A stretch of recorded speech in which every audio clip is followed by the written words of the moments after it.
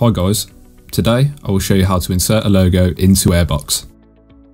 First you will go to Settings, then click Logo. In this window there are a variety of options available to you. First we need to insert a logo, which is a picture. I have one on my desktop which I will open. As you can see here, the image file is now opened, but it is not yet selected. To select the image, left click the image with your mouse and select the Yes option. The logo is now selected. I can zoom out using this arrow here so you can see how your logo will appear in your clips. You have full flexibility with where your logo can appear, and this will correspond with the main preview window here.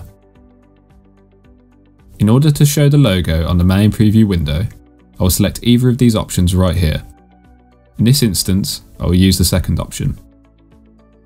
Within the display area, I will also need to select Show on Air.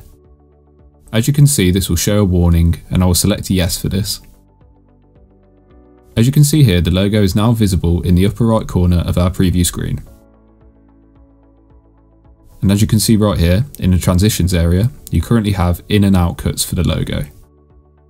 If you want, you can change the transition to fade in and out. To implement this change, I will disable the Show on Air option and then reselect it. Select Yes again. And as you can see here, our transition has changed to fade in the logo. You can also edit the placement of your logo whilst on air, which I wouldn't recommend.